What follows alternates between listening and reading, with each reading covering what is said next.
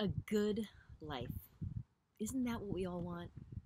To be able to look back at our life and know that we did everything we could to live our healthiest, happiest, most vibrant life.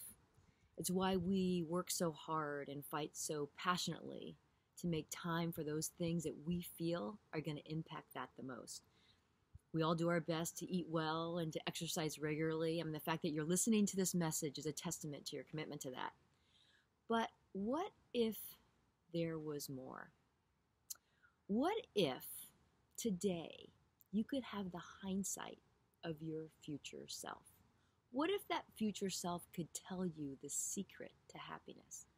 What if that future self could tell you what really the secret to longevity, to mental and physical well-being, to brain sharpness as you age? What if you knew all of that today? Would you want to know? Listen up. The secret is out, and it has been driven by this amazing study. There's a man named Robert Waldinger. This fellow is a psychologist, he's a Zen priest, and most relevantly to this discussion, he's the fourth director of the Harvard Study of Adult Development. This is the longest longitudinal study in history on happiness. The idea to study a large group of people over the course of their lifetime to understand what they learned about these people, and in the end, what did those that were healthiest and happiest have in common. So nearly 80 years ago, this study started tracking the lives of 724 men.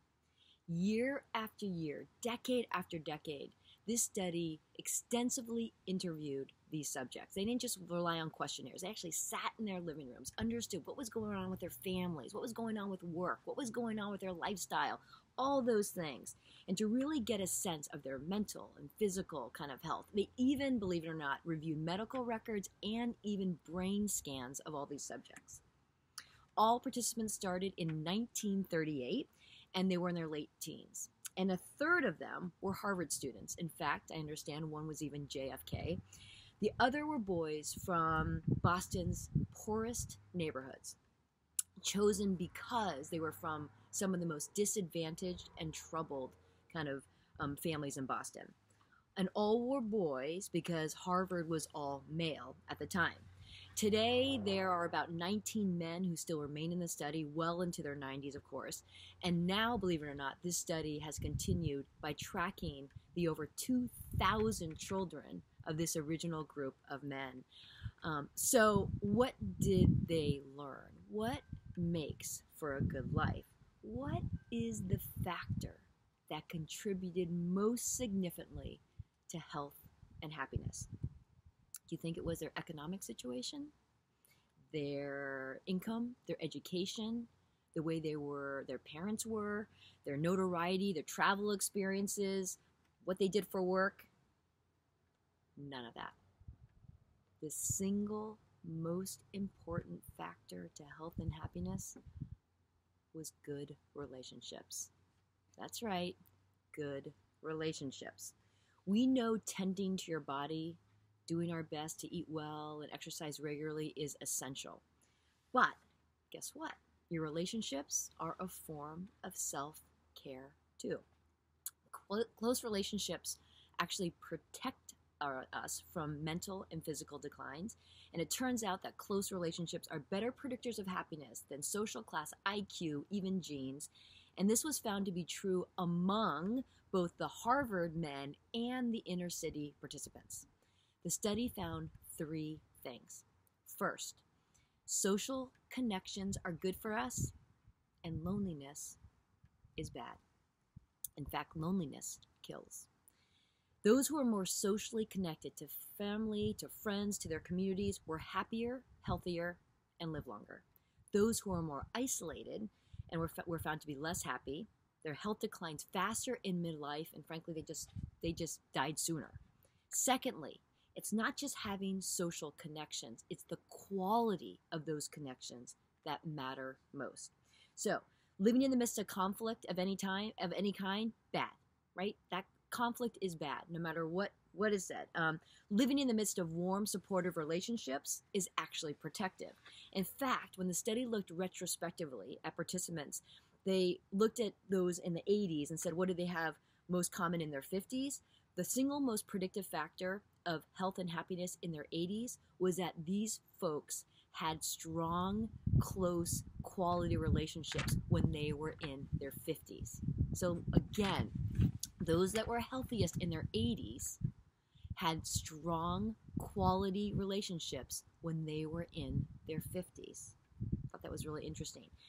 The third thing the study uncovered: good relationships don't just protect our bodies, they protect our brains. It turns out that being in a securely attached relationship when you are in your 80s is protective. That people in those relationships felt like they could count on the other person. And those that had that, their memory stayed sharper longer. Conversely, those that were not in solid, supportive relationships where they could count on another person, they experienced memory declines earlier. And by the way, those that were in the good relationships, they had people in the study that bickered day to day and all those things, and in the end it didn't matter. It was really when the times got tough, were they able to have somebody that they could count on to support them? And if the answer was yes, that was the most predictive factor. So, what's the message?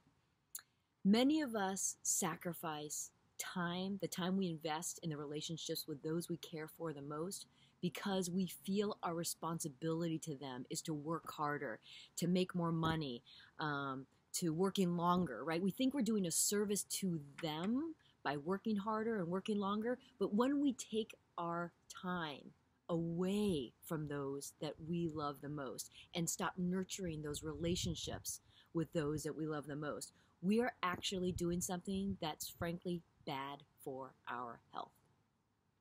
Yes, we have to eat well.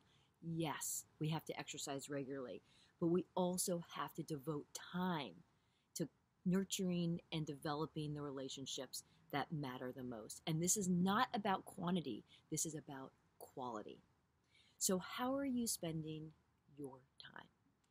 If you're like me, you're working too hard and you're spending not enough time with those you love the most.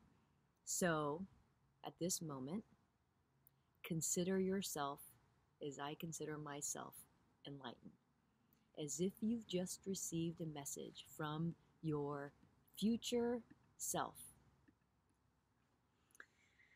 A gift, really. Now the big question is, what are you going to do with it? Here's to living your best life.